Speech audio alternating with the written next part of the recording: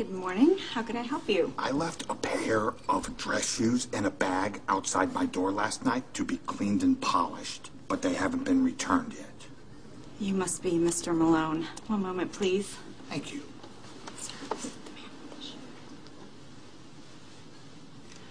Mr. Malone, your shoes are gone.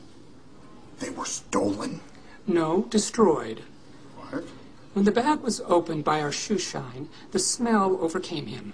I too smelled them and made the choice that they must be thrown away. Incinerated, actually. But that was my only pair of shoes. It became a safety issue, sir. Well, damn it. I can offer you a complimentary breakfast.